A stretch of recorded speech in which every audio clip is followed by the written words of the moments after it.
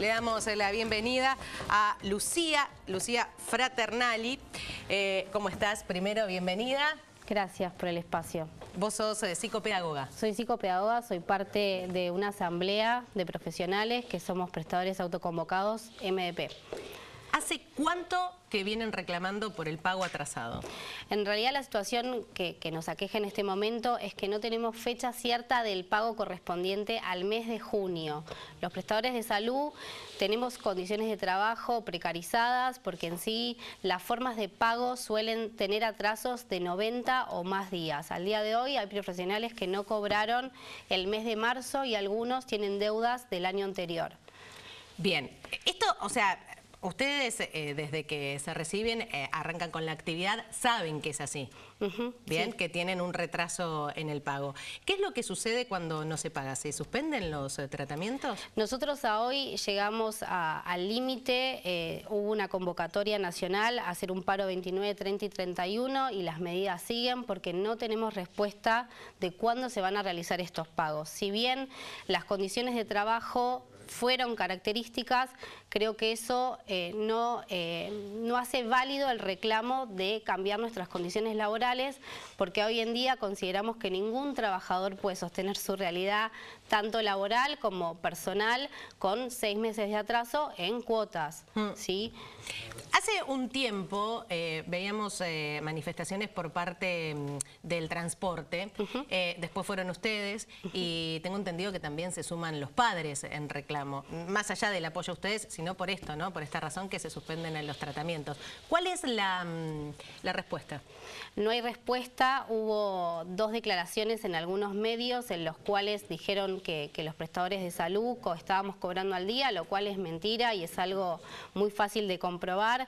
Se pasan, digamos, la responsabilidad de superintendencia a FIP, a superintendencia, superintendencia a las obras sociales, y en el medio estamos los profesionales y las personas con discapacidad que no pueden acceder a sus tratamientos, que muchas veces dependen de su calidad de vida y hasta incluso de su vida. Esto es gravísimo porque atenta con los derechos de las personas con discapacidad y de los trabajadores. ¿Cuántos son nucleados en esta organización, en esta asamblea que se está desarrollando? En este momento somos 42 consultorios, esto es algo histórico para la ciudad de Mar del Plata. Nos agrupamos tanto profesionales de la salud como transportistas y familiares. En este momento la lucha es en conjunto, reclamando nuestros pagos del mes de junio y los meses adeudados. Por lo que me estás contando, es un trámite más burocrático. Exacto, exacto. Esto es parte del maltrato burocrático que estamos frente los trabajadores y los familiares, ¿no? Nosotros, para poder acceder a la aprobación de un tratamiento, las condiciones que nos solicitan cada vez son mayores, incluso las facturaciones diarias cada día son más. Y en todo esto las familias tienen un maltrato, ¿no?, por parte de las obras sociales, porque no hay respuesta, no hay un sistema claro de qué pasa con nuestros honorarios.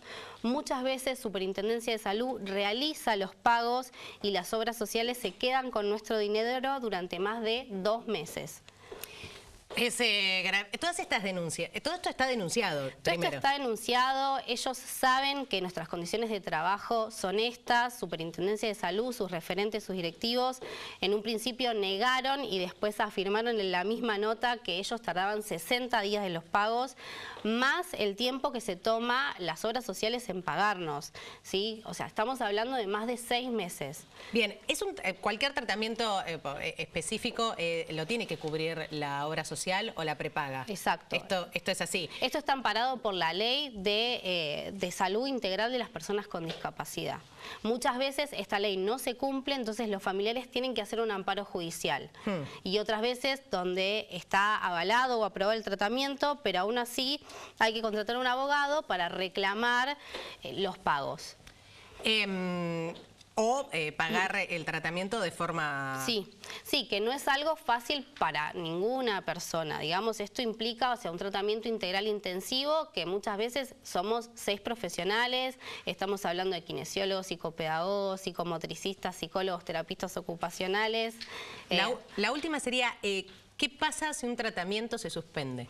Atenta contra la calidad de vida de las personas y muchas veces contra la vida de las personas. Esto es gravísimo, esto es anticonstitucional y nosotros estamos peleando no solo por nuestros derechos como trabajadores, sino para garantizar el derecho de las personas con discapacidad. Esto es grave, Mar del Plata está unido, decimos no al recorte en discapacidad y no al DNU que quieren sacar. Gracias, Gracias Lucía. a ustedes. Seguimos con Germán.